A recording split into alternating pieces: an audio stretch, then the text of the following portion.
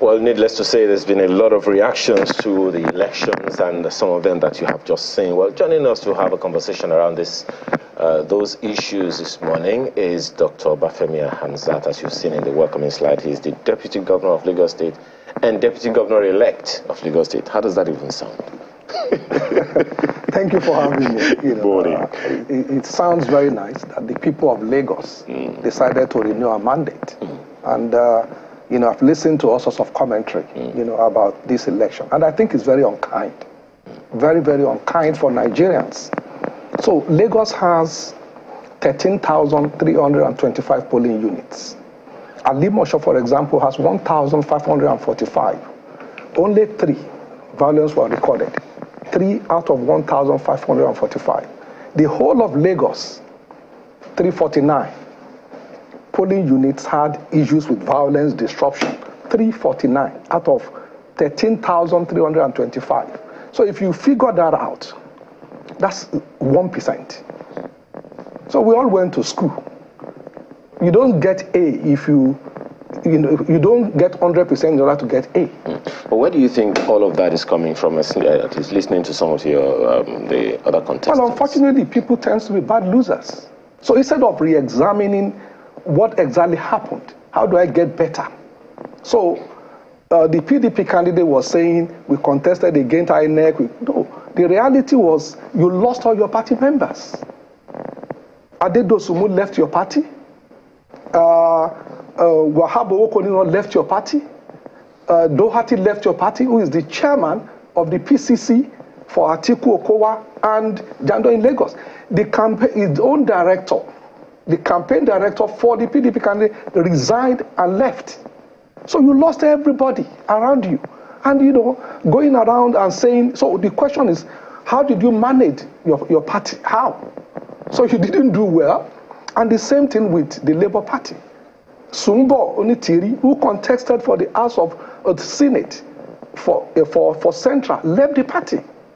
The chairman of the party before, Salako, left the party and said that the man is all sorts of things. We all read what he said. So the reality is they are not really looking at the real issue, how to manage organizations. They don't have that experience. And that's the bottom line. People just left. So their house got divided and, people voted. So to now ascribe all this effort, look, in Nigerian election is probably the biggest anywhere in terms of monolithic election, because we have a single ballot across the country. That's not what happens in, say, United States of America. Each county has their own different ballots. So we have the same ballot in Lagos that you have in Kaura Namuda, that you have in Tarafa Marawa, all over the country. One single body is doing all this election, over 177,000 polling units across the country. It's a logistic nightmare. Okay? So you have a country where your infrastructure is not 100%. Your logistic infrastructure is not 100%. Transportation is not 100%. So, and we expect INEC to just do a miracle and let everything just be perfect. No. Is it too much to expect that? Because that is exactly what Nigerians expect. That is why we have had this continuous, unbroken democratic process in this Fourth Republic for 24 years now. So that is what Nigerians expect. That is what they said they can do the job. Well, yes. So the question is, if there is violence somewhere, INEC did not cause that violence. So we all have dependencies in life. Okay? So if I'm doing a job, I depend on some other people to do certain things. Right? So the reality is, what did that component do? The people that are taking dogs, but fighting is that INEC? That's not INEC. So if you take Lagos, for example, people say, oh, violence in Agbo Palace. Agbo Palace is part of Oshodi Solo local government. They have close to 735 polling units, if my memory is correct. 50 polling units are the issue of violence. What happened? And that's what I expect commentators to actually examine what is the issue. The issue is this. In Agota Palace, we have 21, and interestingly, they are showing it on your channel. They have 21 gated estates. Unfortunately, INEC did not say you have a monopoly of your polling booths within your estate. So there can be people outside, 4 or 5 people that will be voting in that estate. Unfortunately, people lock the gate to prevent people from coming in. So that's part of the problem. Say, no, you can't disenfranchise me, and so on and so forth. So those are some of the issues. So what do we do next time? Should we just put it outside or something? So those are the issues that we need to look at. But how do we make sure that we don't cause these issues within communities? Because you place the polling unit inside the estate, and there are people that are supposed to come in to go and vote, and they were disenfranchised, and they were unhappy about it. Dr. Hamzat, just a second. You know, you've spoken to figures. So there's the place of figures, but then there's also the place of emotions. And there are a number of people during the our election studios who said, look, politics is a game of passion. And that is also it's been very prominent in this election. All kinds of passions being expressed and all of that, which has caused huge divides among us. How do we begin to mend fences? Lagos is Nigeria in a microscope, literally. We have to find a way to bind ourselves together. We have to unite. That is what Lagos is known for. That is why people come to Lagos, listening to your president, the president-elect, who is also a member of your party over the years. People come to Lagos, not for whatever reason, but to have a good life. No sentiments whatsoever. And it will seem like, dare I say, that the Lagos state government has failed before the elections to unite the people's emotions and focus on the purpose of the state.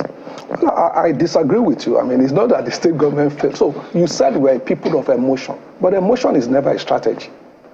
Okay? So the reality is that you do the greatest injustice to your brain as a human being when you speak without evidence, because you start to kill your brain. So I can say, for example, that you are wearing a blue suit. It's the truth. But the whole truth is that you're also wearing a white shirt. So when I describe you, I cannot just say you are wearing a blue suit. I must say, well, you are wearing a black shoe. So that's why when you go to court, they say the truth, the whole truth, and nothing but the truth. So the problem with us is that we take a snippet of the truth, not the whole truth, and we magnify it and diminish our country. Elections all over the world. We saw what happened in the United States. It's one of the greatest democracies in the world. Nobody says, oh, there are elections. No, no, no. So the reality is what happened. And that's what Congress is trying to do. What happened? Why did people come here? And people, today I was just seeing it on your channel that about 300 and something people have been arrested for it. Let them be prosecuted. And that's the bottom line. If you commit a crime, let you be prosecuted. And that's the way to do it. But to say that this election is the worst, it's not true. And we must establish that fact. But Dr. This is a fantastic election. The will of the people were all over the country. For the first time, we saw governors losing their Senate seat. Before, people just write this number. We have election before, during General Obasanjo, where the vote received was more than the registered voters. That's not the case here in this case. There were beavers that accredited people. The issue of IRF that people are talking about, let's look at it, let's examine it. The beavers is an electronic equipment that authenticates you. Remember, that database is already sealed. It's a static database. So INEC has said that at a certain date, I'm not registering anybody again. So it's static. Therefore, INEC now checks to say, checks to say, is your name in that database or your iris, can I check it in my database? If it is there and is assigned to this polling unit, that's all it does. We did not vote on beavers. Okay? So they gave you a physical paper. You thumbprinted on it physically. You physically put it in a box. It was physically counted. So what exactly are we talking about? That, electronic. What electronic? What are we talking about? So beavers take a picture of the result. Remember, when the result is counted, it is entered manually into a form. Everybody signs. So beavers, you use beavers to take a picture and you send it off. So go figure. How do you query a photo gallery? How? So when people say, that's what I was saying, that for us as an intelligent people, let us look at the process. And it's not about emotion. Dr. Hamzat, you have quoted figures, and you say that 349 polling units out of 13,000 plus polling units in Lagos is where violence was recorded, is where we had logistical challenges. But 349 polling units could be representative of, let's just say, for a sample size now, representative of 100 voters that were disenfranchised, and that's just being, moderate. It could be more. What value should we now place on one voter that could have been disenfranchised as a result of that exercise? So, let's get me wrong. Violence anywhere is wrong. Okay? My point is, it should be examined. What happened? If a crime has been committed, people should be. Look, you cannot isolate voting from the society. Okay? People are voting. The people voting are not ghosts. They are Nigerians. So we have crime committed in our country every day. So election is also a microcosm of what happens in our society. So to now say that, oh, our election should be totally separate from who we are, it's ridiculous. It's totally ridiculous. So I'm saying that if you have an exam as a student, you don't get a first class if you score 40%. But if you score 80, 90%, that's a first class. That means that in any society, nobody expects you to have 100%. But at the end of the day, INEC did not have 100%. Does that mean they've done a bad job? We'll come to INEC. My point is no. Just a quick follow-up on the question you asked. Perhaps a more direct way to ask that question, Dr. Hamzat, is, and from some of the candidates also, they accuse the APC, your party in Lagos, of being the one at the forefront of fomenting trouble in those areas, 349 units that you talked about. Well, I don't see any proof. So the question is this. The people that said that, who said that those people that were disenfranchised will not vote for our party?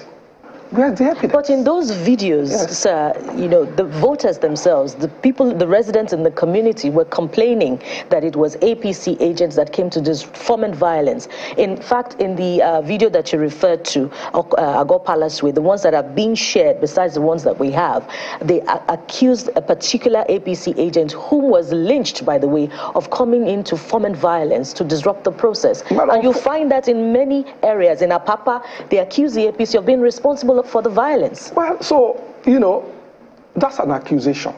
Look, I can come here and say anything. It's an accusation. That's what I said. If anybody has committed any crime, let them be prosecuted. You understand? So, because the reality is that, look, I was commissioner for works in this state. I was the commissioner when the road in Agor Palace, I know how many friends I have there that complain to me about, and these are people that will vote for us. So to suggest that our party will go there and disturb people that will vote for us, I think it just doesn't make any sense. I guess, as you said, it's something that needs to be. But my colleagues in Abuja have a question for you. Go ahead, guys. Let me quickly come in. Good morning, Dr. Bafemi Hamzat. I'd like to find out from you what you made of, because one of the things that has really, really worried people is the profiling that happened in Lagos. I mean, you might say that it happened in a small number of polling units, but that it happened at all in a place as cosmopolitan as Lagos has made many people worry about, Nigeria in general. I mean, Lagos usually is supposed to be a place that sets example. So for you as deputy governor, how did that, the emergence of that and the imagery that came out of that worry you? Well, I think it's very unfortunate. To profile people, to say that people should not vote because of what they look like, just absolute nonsense. And like I said, if it happens, there are videos, people should be arrested and prosecuted. That's the bottom line. So my point, though, is that as a people generally, look, we are Africans. So we are Africans, and because we are Africans, we are regional based. That's who we are. That's why you will see a South African that will say, no, I'm from this part. You will see an woman say, I'm an woman. You will see an Ijaye man that say, I'm an Ijaye man. You will see an Igbo man that will say, I'm from Nnewi. You see some. So because of that, there are some people that takes this thing overboard. generally. That's why Mr. Nwayawu said Yoruba are political rascals. Not all Igbos will say that. Although he has already denied that in a statement. We heard it. We can't deny what we heard. So he can say he made a mistake, but we heard it. So, but my point is, it's his opinion. Maybe he was angry. Okay, but that's not the Igbo saying, "Oh, Yorubas." That's the point. Meant it in a different context. But exactly. we have also heard audio messages. In fact, we heard it before the presidential elections, in which party leaders in certain communities, Lekki to be precise, were addressing party supporters, and they told them categorically that if you're not voting the All Progressives Congress in the presidential election, that you lose your livelihood and you'd rather leave this community. So, what did the government do at that time, to reassure non-Yoruba citizens that they were safe and, they had the right to identify with any political party of their choice? Well, I mean, so that's why we all went around the state to campaign. So basically, like I said, some people take things overboard, which is terrible. Again, like I said to you, I have friends. I have friends in Alaba Market. I was at Alaba Market and it was fun. It was fun. And I know people, remember, there were Igbo APC members. So for anybody to go and say, oh, because you are Igbo, you won't vote, I mean, it's just ridiculous. So anybody that does that should be prosecuted, bottom line. So if it's a crime, then people should pay for it. So because to assume that because somebody is from one ethnic group is going to vote one way is stupid. Malcolm is still on the floor. Malcolm. Yeah, I just wanted to know, you have said that anybody who does that should be, should be made to pay for it. Are you thereby calling for the arrest of Mr. MC Oluomo? Well, I'm not calling for arrest of anybody. I'm not a police officer. I'm not a prosecutor. People will look at the evidence. And, in case of MC Oluomo, he has come out to say that he was actually referring to one woman that is Mama Chinedu or something like that. So there is a video that shows that. And that woman said, well, he was talking to me and that we've been friends or he's been my customer for years, that he was talking to her. So, so I don't know. I don't know the facts. I don't know the facts. So, but people should examine the facts. And if in truth he has broken the law, of course he must pay for it. It's as simple as ABC. So it's not, but my point, which I want to make, because we all diminish this country when we actually exaggerate what happens. That's my point. My point is that you have an election where you have this number of polling units and you have less than 1% that has a problem. And we now make it look as if that 1% is more important than 99%. I think that's just outrageous. Okay, well. And we should not diminish our country and say the election is bad. No. This is a great election. Yes, elections. Atrocities were committed and people should pay for elections have come and gone, and all kinds of permutations are not just going to go away. But governance never stopped. Absolutely. I saw the statement that you put out, as so many people have also seen it, as advocating for peace and all of that. But it has to go beyond talk, Dr. Hamzat. What will the government be doing in terms of communicating with people to ensure that we all continue to live in peace and harmony so that the progress and development that we have all worked for doesn't go up in flames? Well, I mean, I think if you listen to the acceptance speech of Mr. Governor, you will actually also see that night where he said that's not the people we are. It's not about violence. It's not about ethnic bigotry. It's not about... My apologies. That's talk. Yeah. What's the action government is taking? I mean, so the reality is that's the way we've been ruling for 4 years. Or that's the way we've been ruling this state for 19 years. That's why we have Igbos as commissioners. Well, that's why we have Igbos. That doesn't happen in other parts of the world or in other parts of our country. So that's why we engage with people. That's why there are Seriki outside in all communities in Lagos. That's why there are Igbos in Lagos.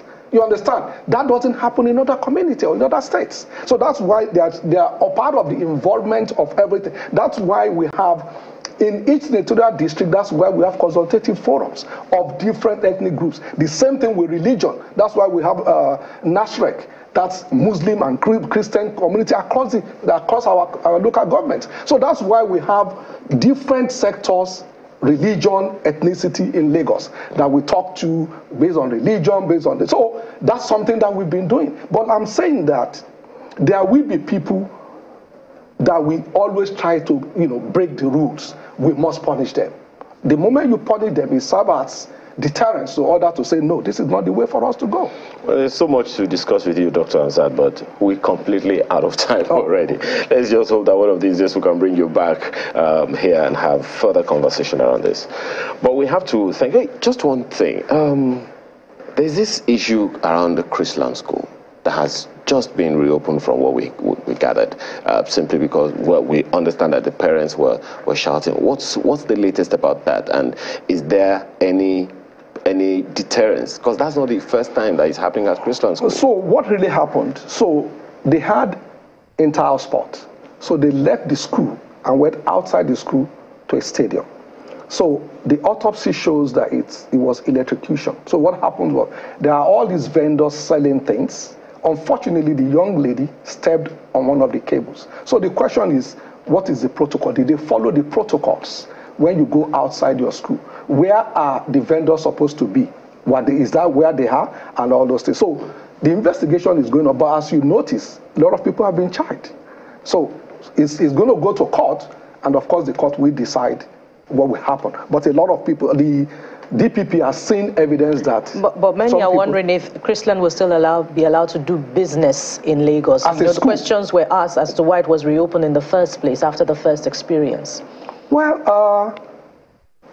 I think, like I said, there are protocols. So what happened did not happen in their school environment. So when you evaluate a school, did they have this, did they have that? So like I said, they went outside the school to do an entire sport, and they didn't follow that protocol. So for me, I don't see why the school should be shut down permanently. Well, as I said, there is definitely going to be more times to have these conversations with you. Dr. Obafemi Hamzat is Deputy Governor of Lagos State, and congratulations once again on Thank you very much. Election.